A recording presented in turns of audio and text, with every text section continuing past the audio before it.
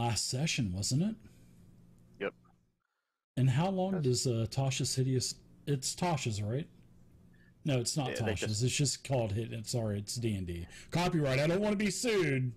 But yeah, it's a great spell because even if they get a success, but not a critical success, it takes away the reactions for a full minute. Oh, that's beautiful. Oh, Doug is in chat. He said, "Sorry guys, something came up that I have to work on." So it's no problem, man. No problem, Doug. We'll kill your character. It's all right.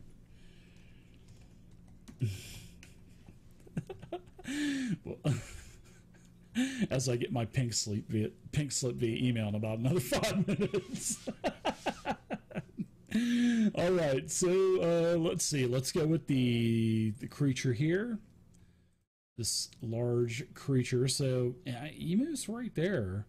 Emu's done quite a bit of damage to him. So why don't you cast haste on my creatures? I mean, come on, dude. So let's go ahead and do a jaw attack on Emu. Ooh, wow. A 22 is a miss. He rolls a 2 and gets a 22. That's just insane. He's going to use his reaction to give himself +2 AC on this next attack. Let me see where that is. Nimble dodge. And I am going to do a second attack that will... He's also going to... I would say let's go ahead and claw at -5. That's a hit with a 27 and the multi-attack penalty. There's no damage mitigation in that. It's just 2 to AC if I'm not mistaken, right? Yep. So Emu will take 13 damage, and then with its third with a multi-attack, it's going to try to hit Omi with its tail, which has plenty of reach to hit you from where it's at. And that is going to be a miss as the one just rolls over to the 7.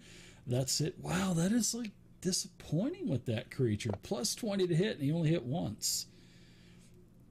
All right, so the flat tooth. Oh, yeah, so that is successful. So the persistent damage should come off now, right? Because of the successful crit, or is that just going to be... That's from Justin Beaver, right? No, I'm not sure who put that on there. Is that maybe from Tasha's also? No, unless Emu has some poison, but I don't see anything. Never mind. Last week I had put the poison from my tail toxin on it. Oh, that's right. Yeah, that's right. And so that will take that off of the 20, right? Or what is the DC for it? Because it's a flat check. It should be, DC 15. So it should take that persistent 5 poison off. Because it says... I'll look that up when it... I'll look that up. Okay. So I thought it might be a fortitude save at the end of their turn for whatever the DC is for the poison. Okay. Yeah, it's showing as persistent damage on Kruth for a flat check for 5 poison, DC of 15. So yeah, if you want to look that up, Omi, you can go ahead and go with you and Omi. Yeah, you guys did a lot of damage to that thing last time. It's in bad shape. This thing is kind of staggering around and whatnot.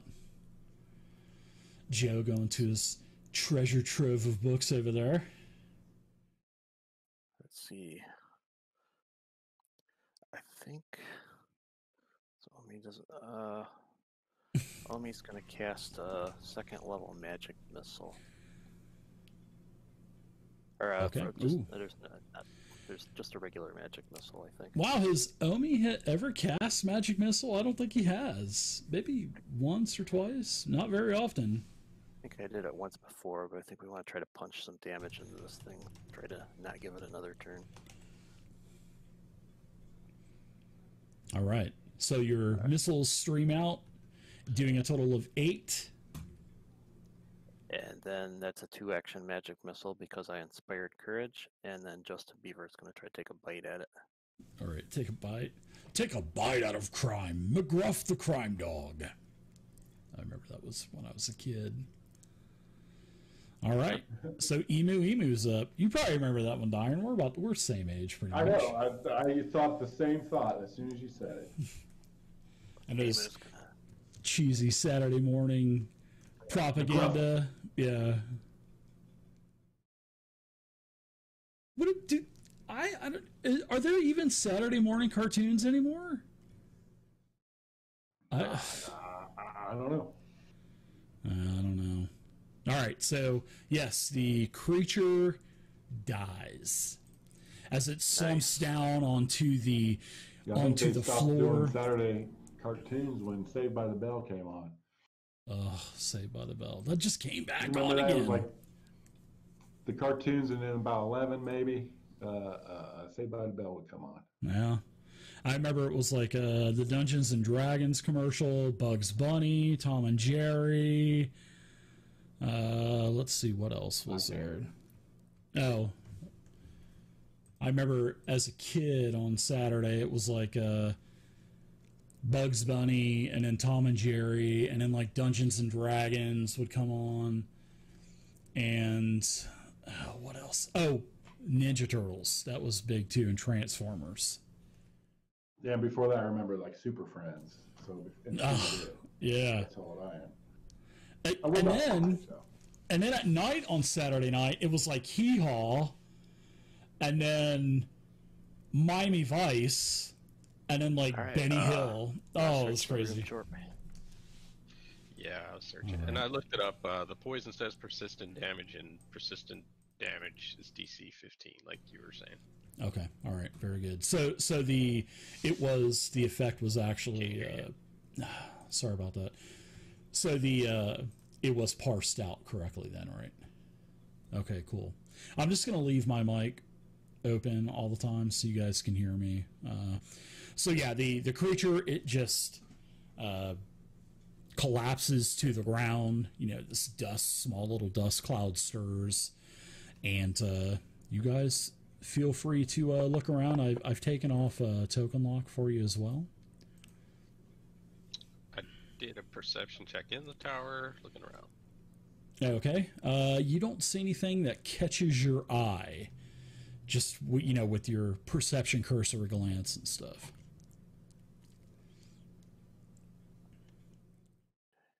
Should we back out a ways and find a safe spot to settle down? Because it looks like some are pretty beat up. I agree. Yeah, George's got some wounds. Justin's got wounds. Homie's got one. Yeah, I think did quite a bit. Just think if there were two of those, that might have been lights out. But it would have been impossible because of just the size of the creature. Sometimes I wonder if the authors of these adventures take the maps into consideration when they're generating their encounters and stuff. It would have been cool to have a couple of these in a medium size. That's what I should have did. I should have modified it, but that's too much work. You guys want to go up to the guards again and hang out for a little while we patch up? That sounds like a good idea to me. Yeah, let's do it. All right. Yeah, you guys can get back up into the chamber here where, the sanctuary where this podium was, and you can get the doors closed and whatnot. I imagine we'll spend about an hour here. Omi will do 6 medicine skill rolls. Okay. With the assurance feat, so I don't have to roll roll for the medicine skill. You know that speaking of that creature, it's called a Kruth. And every time I did an attack, and you can go ahead and do your nice rolls there. Every time that I was doing an attack with its jaw, if it hit you, it would break off one of its tooth, and it would embed inside of you, and you had to do like this crazy DC 26 med check to get the tooth out. But when you did that, it would actually increase the ongoing damage from like a D6 ongoing bleeding damage to like a 2d6 bleeding damage. Oh, that would, and it didn't stop the bleeding when you pull it. It just made it worse. So that I was like, man, I keep missing on these. I think we'll extend it to an hour and a half. All right, need any encounter roll or anything in that? Yeah, I'll do a roll in the tower. I always do an encounter on an 18, 19, 20. I just rolled a 17. So as you guys are resting up, you could hear some screams off in the far distance, some shrieks, some scratching on the walls and stuff, but no encounter. It was close, but no cigar. Did we check that pink or purplish pool to the south? You mean when you first entered the temple? No, you never. You guys went north. You guys saw the pool, and I remember you were saying, "Oh yeah, there's a pool," but then you guys went north and then ran into creatures and stuff. Remember, they kind of came around the corner at the same time you guys met. But no, you have not found you have not looked at the pool yet. Want to check it out now, or you want to check these doors first? Yeah, there's some double doors down here where you were at. There's double doors to the west of the corridor, and then there's also a couple individual doors that are on the southern wall also. The two doors, they look to be the same type of door.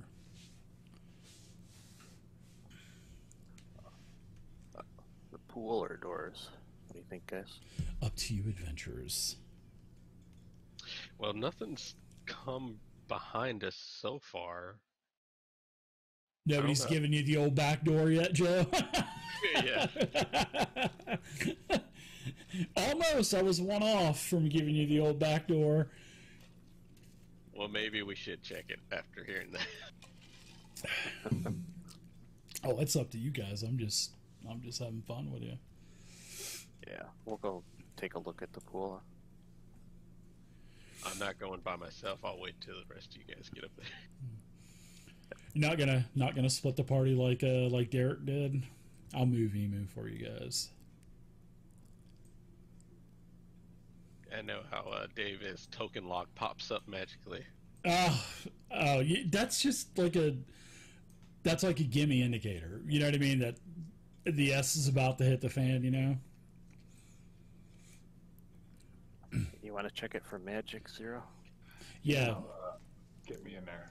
Yeah. So let me give you guys a little description of the room. So when you enter this small room, it's like 25 by 20, and the walls in here are smooth marble, and this pool, it's filled with as you kind of look into it, it's like a purplish sludge, and sludge is sort of like spilled and kind of wrapping around. So it's like a real thick sludge, and it's kind of over the edges and stuff, kind of hanging down.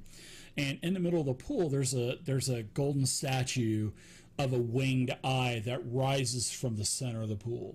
And you guys have already previously, before you actually came into the Moonstone Hall, you guys can recognize this winged eye as the symbol of Eridan, basically.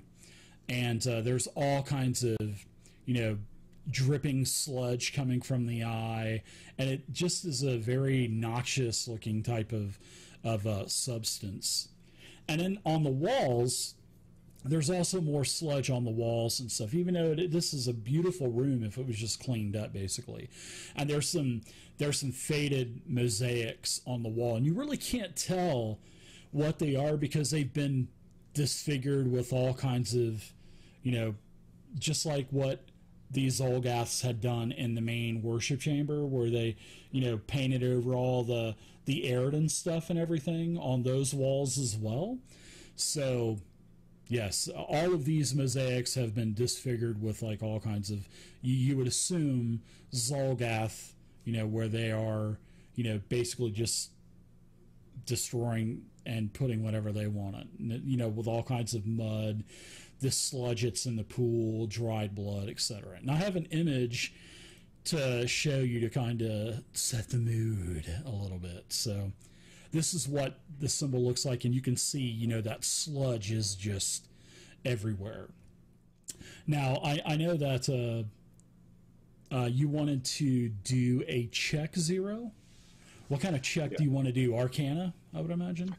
Yeah, I want to do that. Sure. I just know, you know, guys, if you see this sludge, it's probably haunted. It's like ghosts. Mm-hmm. I'm just shooting, you know, I'm just shooting. I ain't afraid of no ghost. Exactly what I was thinking. Another 80s reference. I love it. Because, you know, sludge and ghosts, they go hand in hand. So, Is yeah, there I'm going to another do Ghostbusters coming out, I think, this year? Isn't Is there? Yeah, there's a new one. All right, yeah, Arcana. You want to do in tower? I'm going to do in tower. Yeah, you just do it open if you want, or in the tower. It doesn't matter. Oh, wow. 33. That's a pretty 20 plus 13.